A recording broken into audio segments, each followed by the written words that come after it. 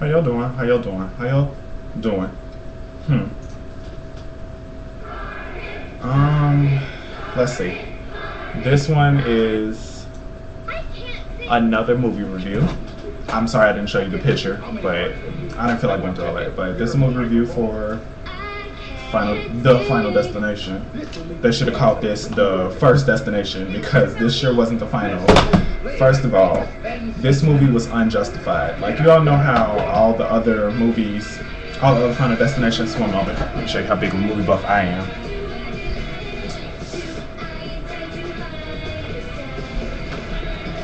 Yes, I own them all. Now, let's go through them. Final Destination 1, they were on a plane. He saw a vision, they got off. Everything that happened after that when they all started dying was justified. Final Destination 2, they were in traffic.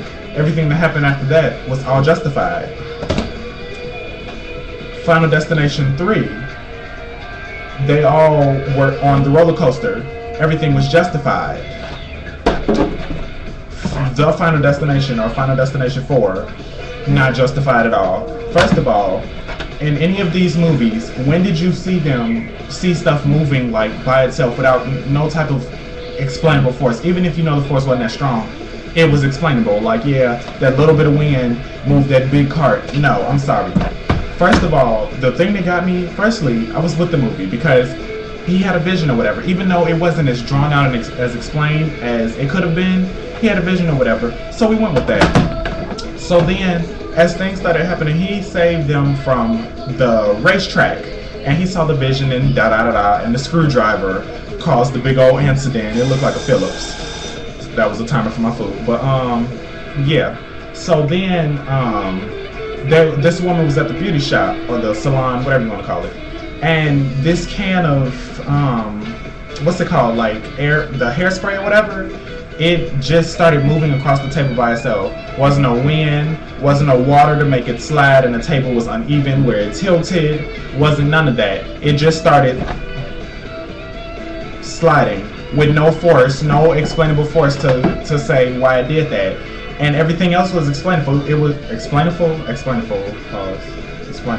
but it was explainable. But why would this can move across the table and just so happen to fit directly in the I think it's a hair flat iron or a straightener, whatever you want to call it, the thing that straightens your hair. Yeah, it just fit directly in there, and then everything started going off. I was with it because the fan was loose. The fan that was on the ceiling, it was loose. It was twirling, it was wobbling, and it was about to fall. I was with that. It was justified. The can move across the table, not justified. So then I was thinking, like, okay, that's the first unjustified thing. Then they were at, oh, this is the one that got me. They were at no, I don't remember the character's name, so you're just gonna have to go see it. But this guy, his girlfriend, and the best friend, they were all part of the people that got rescued from the racetrack incident. The two females were at the movie theater, and they were watching some strange movie, I don't know, where in the background, when the explosion happened in the movie, the background, something was supposed to explode back there because it was fire. Now, y'all know the sanitation carts, like for the people that go to King, those janitors, those big carts on wheels that they push around, and y'all know the fans, the fans that supposed to cool the gym off, that like when you yell into it, your voice get all cracked up and you like yelling into it just for the fun of it. Tell me how this fan move this cart. First of all, the fans in the gym, when they cool off the gym, make noise to let you know there was power or force behind it. This fan made no noise. But it pushed this whole cart, garbage full, all type of aerosol cans, everything else on there. And it just somehow happened to push the cart all the way across the floor over something that had to have been about this high, just over it. And first of all, a fan, I can understand if the fan pushed it, but the fan is not strong enough to push that cart over that. It would need some type of additional force. But was there an additional force? No, it wasn't. Now see, I was gonna say my movie reviews, I'm not really reviewing them, I'm just giving you a synopsis of about it. I'm just giving you a synopsis of it. So we're gonna start reviewing movies, and I've come up with my own system. Now, it's either play it, pause it, or eject it. Now, if I say play it, that means it's a good movie. You need to play it. You need to pay attention to it. When I say pause it, that means you need to go get your cell phone, go get your food or whatever, go get a snack. So you won't have enough. You won't be paying attention to it as well. So it'll seem as though it's a good movie. That way you get distracted. You know, when it's not that good of a movie, you don't need to be fully paying attention to it. And the last one, ejected. That should pretty much be self-explanatory. That thumbs down. Hated it. No. That means we don't like it. That means it was not a good movie. That means we want to eject it. For this movie, I say pause it. Go get your snack. Go get your phone. Send a text message. Get on the internet. Check your messages on Facebook. Start a Facebook chat.